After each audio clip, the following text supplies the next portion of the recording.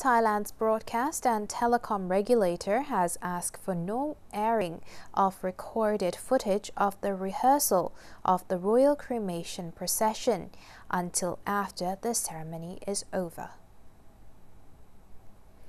The Office of the National Broadcasting and Telecommunications Commission, or NBTC, has issued an urgent letter to all licensed broadcasters to offer guidelines related to the broadcasting of the Royal Cremation ceremony for His Majesty the late King Bhumibol Adulyadej. In the letter, the NBTC asks the media not to air footage of rehearsals of the Royal Cremation procession, which took place on October 21st, when the television pool of Thailand was permitted to perform a test run of the broadcast. The NBTC asked all broadcasters to utilize this footage only after the royal ceremony is completed on October 26.